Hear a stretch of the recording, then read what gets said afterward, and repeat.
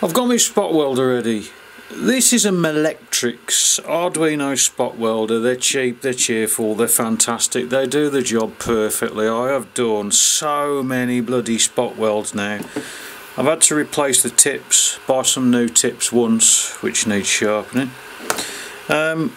With regard to these probes, if you hold it like that and you fire the pedal, you won't even feel it because it's 12 volts. It just will not hurt you, believe me. It doesn't. You can't even feel it.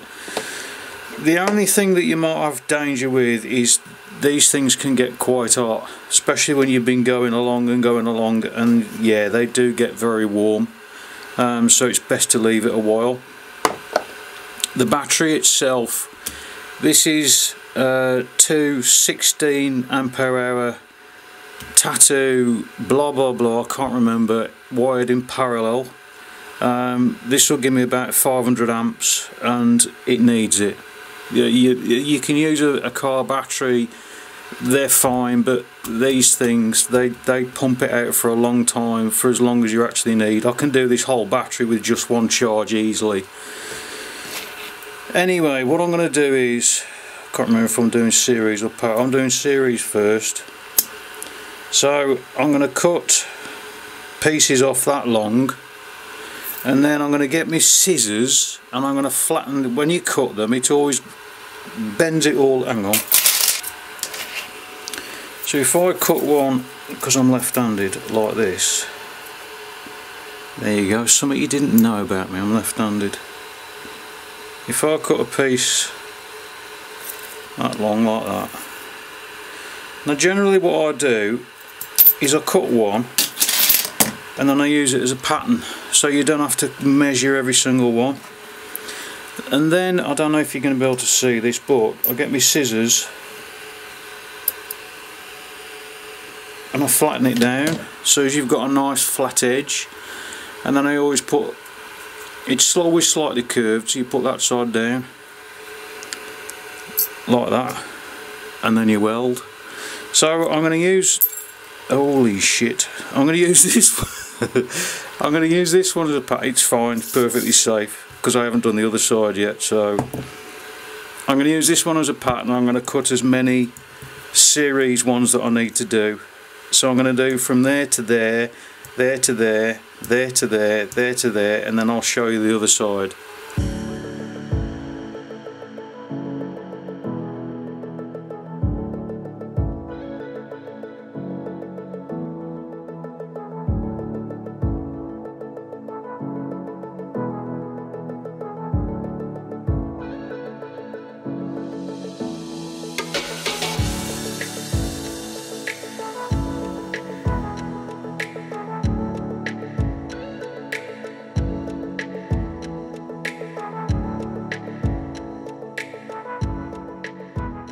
Well, that's one side, that's the series done on the one side. Now, what you've got to be careful with now, this is now live, it's dangerous.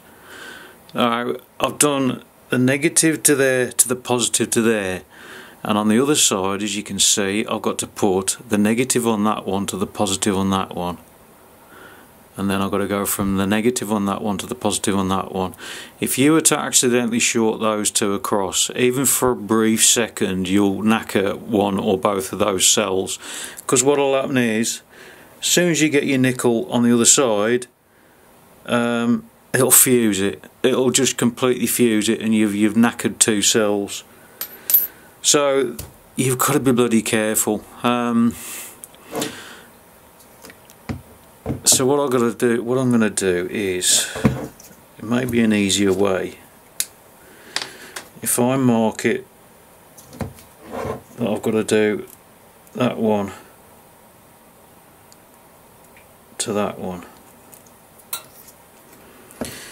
See, I've done that one to that one, and then on the other side I've got to do that one to that one. So if I just mark those two like that, and then I know I'm doing that one, and then that one, then that one, then that one. That makes it much easier. Just to prove it.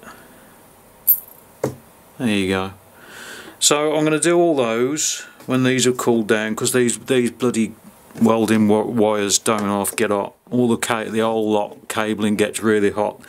let it cool down, sit there and cut your next 18. Well, I've got 18 pieces to cut off. Cut your 18 pieces off and then you're ready to go again.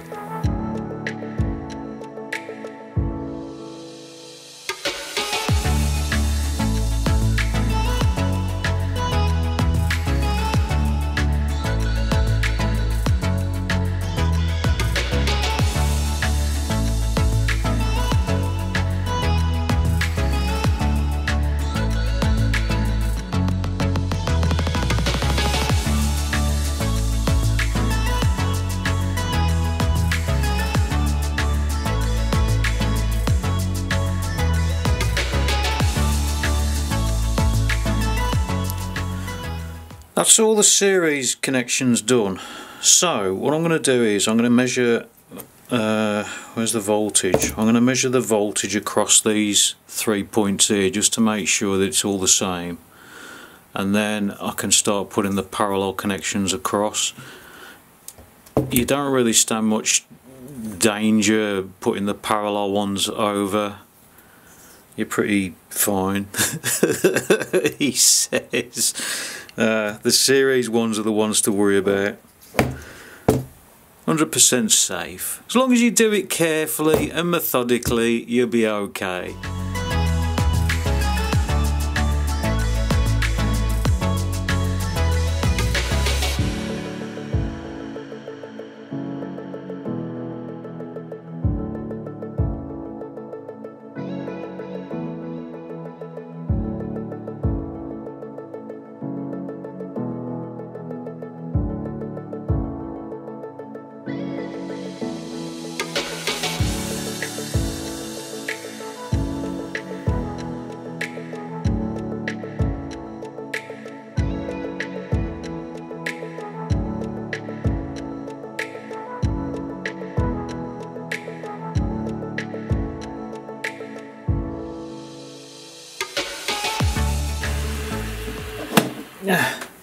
Done. That was quick. Right, so now we've got the 3P 12S 3P pack done. So that can go there for the minute. What I'm going to do is, the BMS hasn't turned up, so I can't really do a lot with it now. I'm going to put tags on here. Where are we? That's positive, that's negative. I'm going to put tags on here. Or maybe just fly leads, wires or something like that down here, I don't know yet.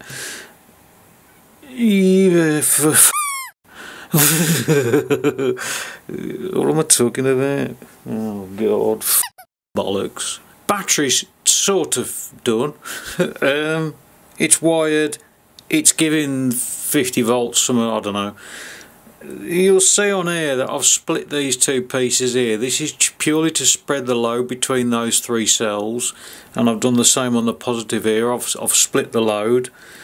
That's all I've done, and then obviously you've got the two connectors, the two wires coming out onto a single connector. That's an XT90 connector, although it's not needed. XT60 would be fine.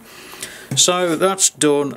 I can't really do any more on that, purely because I haven't got the BMS, it ain't turned up, so I wanted to get it done so as I can test it, plug it into the bike, see what happens.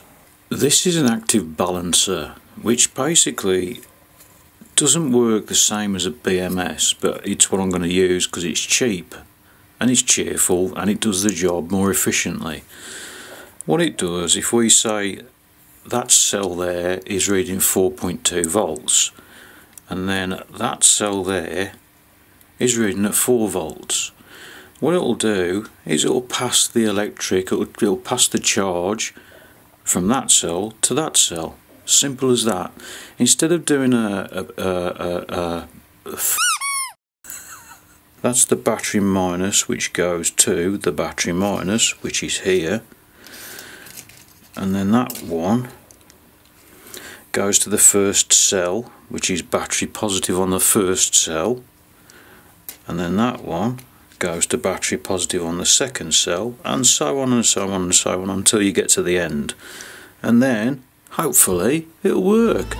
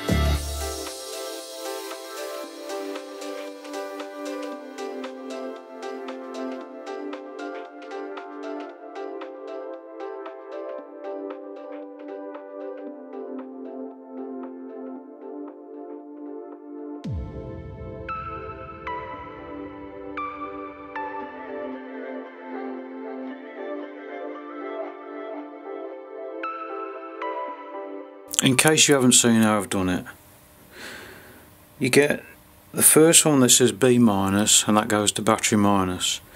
You get the next one, and that goes to that one, which is the positive, the first positive.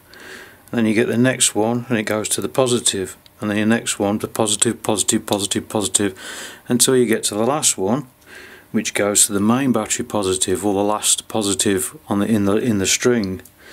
So because these are actually very well balanced, I'm going to have to discharge one of them. Right, so I've got my discharger, and what I'm going to do is I'm going to fire it up. I'm going to discharge an easy one. Right, I've got that set up. Now you can see it says it's at 4.11 volts.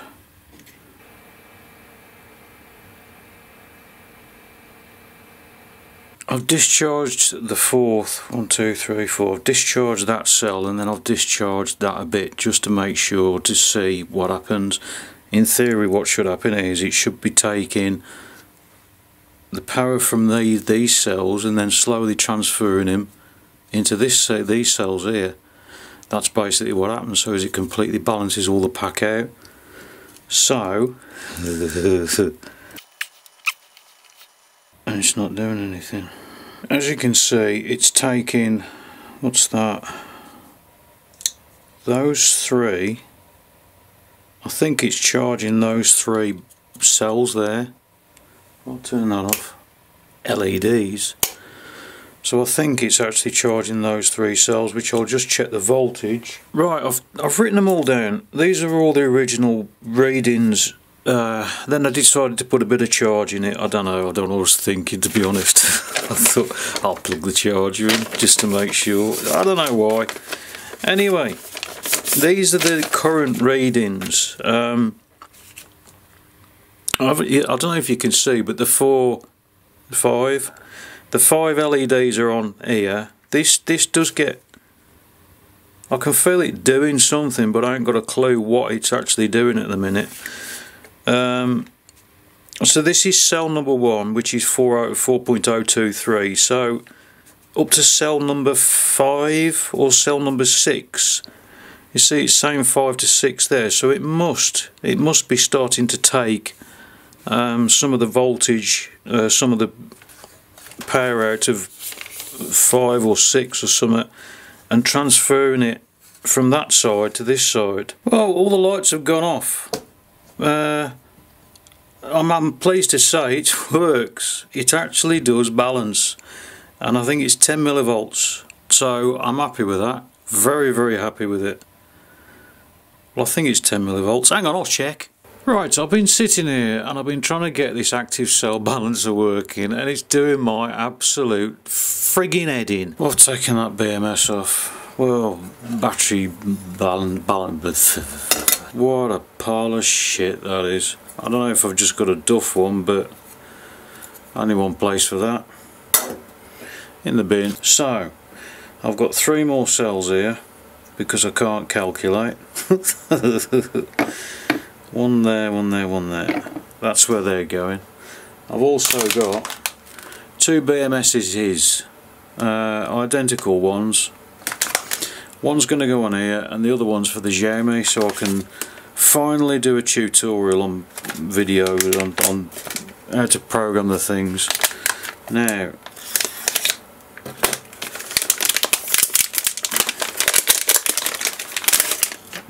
this is a 12S BMS, which I'm going to be converting into a 13S BMS for this. And it's quite easy actually. What you do, you can't see them, oh you can just about see solder blobs in there. All you do is you just move the solder blobs, which I've got to go into, and you can make it into a 13 from a 12 to a 13S. So that's going to go there. Simple as that. Obviously I've got to take it apart so as I can convert it, which I'll do now.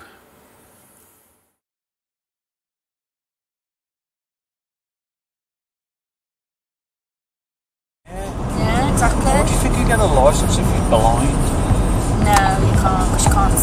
Or a lesbian. Are you kidding me? Oh, lesbians have trouble. They're not driving.